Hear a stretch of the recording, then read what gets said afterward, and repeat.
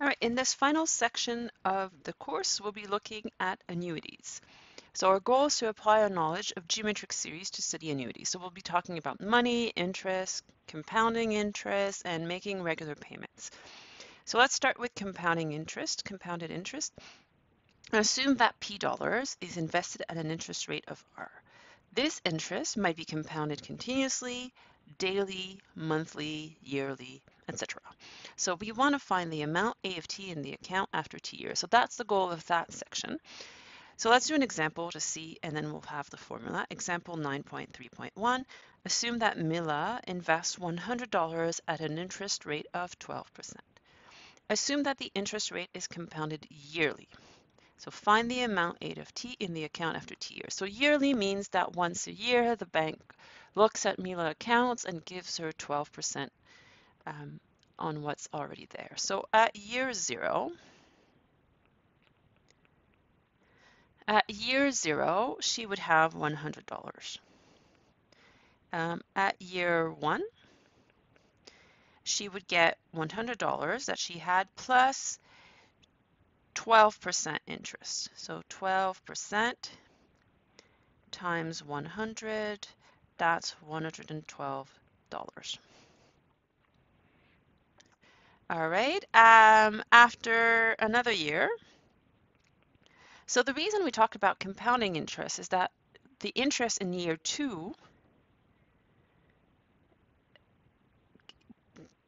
in part is interest on the interest that was already applied in year one. So instead of having interest only in on the $100 that she started with, there's going to be interest on the $100 and the $12. So it's going to be $112 plus 12% of $112. And so let me write this in a nicer way. So here, in that case, that's 100, and 100 is here in both terms. So I'll factor it out, and we'll see a nice pattern emerging. 12 on 100. I can even write that as 0.12. So when I write an interest rate of 12%, I mean an interest rate of 0.12. Now, if I do a similar thing here with year two, I'll have 112 times 1 plus 0.12, but this is already 100 times 1 plus 0.12, so it's going to be 100, and then I can see the interest coming into play for year one, and then multiplying by 0.12 gives 1 plus 0.12 gives you the interest for year two. So really here I get 100, 1 plus 0.12 squared. All right, so if I put a 1 here, this is quite similar. I can even extend it to that one. I can think of this as 1 plus 0.12 to the 0. That would just be 1. And so all of these seem to indicate that I should take 100, which is the initial investment, and then I take 1 plus the interest rate, and I put the number of years as the exponent. All right, now I want to compound this interest monthly. That means every month the bank will look at Mila's account and determine how much interest they have to pay. And then month two, she will earn interest on the original amount and also on the interest from month one and then month three. And so money is going to come in more often, which means that it's going to grow faster. All right, so let's start. Month 0, that would be $100.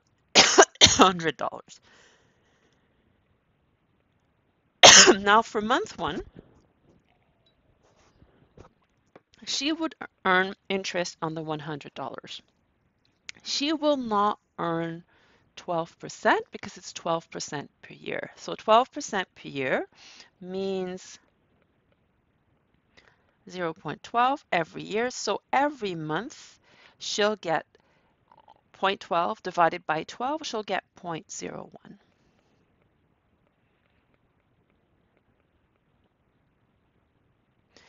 All right, then month 2, she'll get 100, 1 plus 0.1, and she'll get a second payment on it, and so on. And after a year, she'll get 100, 1 plus 0.1 times 12, to the 12. And so this is t equal to 1, right? We want t to be in years, not in months. So for t equals to 1, we want to get 100 times 1 plus zero point 0.1 to the 12. And so if I have a of t, that will be 100, 1 plus 0 0.1 to the 12t, right? This is the number of months. Every month we get interest rate. So the number of months would give us the number of times the bank actually pays interest. All right, so, and then here, this is 0.12 divided by 12. Yearly interest divided by the number of months in a year. All right, so let's try to recap this. I mean, I don't want you to have to go through this argument and this logic every time. So let's write a proposition that tells us how to handle different cases. So proposition 9.3.1, compounded interest. Assume that P dollars is invested at an interest rate of R. The following table gives the amount A of T in the account after T years, depending on how frequently the interest is compounded. So in this column, I have frequency of compounding, and in this column, I have amount in the account after T years. So if it's compounded yearly, that was our first example, we take the amount and then we take 1 plus R and we raise that to the number of years. All right, so this is what we found right here. For monthly, which was the second example, we first divide the interest by 12 to get the monthly interest. And then we raise it to the power of 12t, which is the number of months in t years. All right, and you have the same logic for weekly, daily, every minute, every hour, every whatever you want. So if the interest is compounded m times a year, you would get p 1 plus r divided by m, and then you multiply t by m. We saw an extreme case of this where it's compounded continuously, which means every little time interval you get money injected into your account. And in that one, you got the PERT formula, P e to the RT. All right, so the first person who thought of compounding interest rate continuously was Jacob Bernoulli.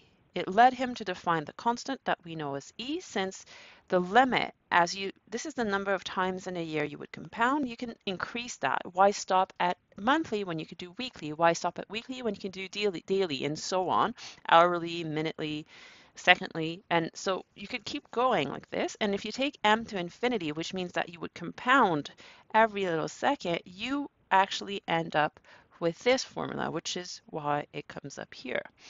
So Bernoulli was a Swiss mathematician. He cared about banking. He came up with this, and he came up with a constant E, but he called it B.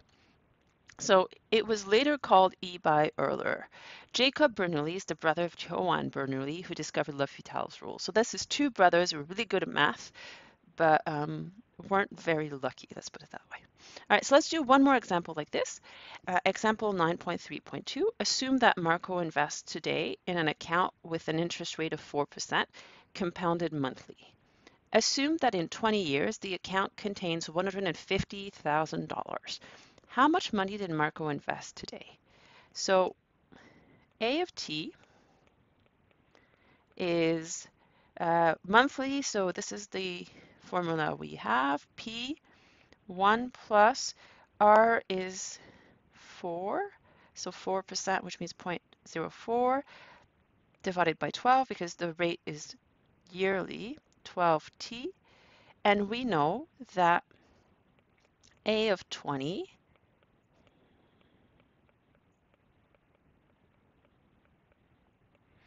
20 is 240 here.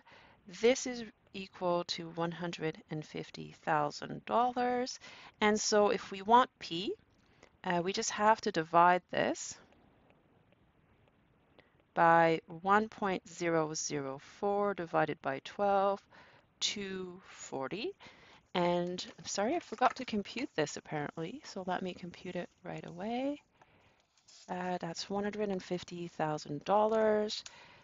1 plus 0.04 divided by 12 to the exponent 240. And I got, don't forget to round it to, sorry, yeah, 67,489. And I'm going to round it to the first cent, so zero point 0.8. That's how much money, sorry, that's how much money. I'm sorry, I'm going to be able to draw a box around the whole thing anytime now.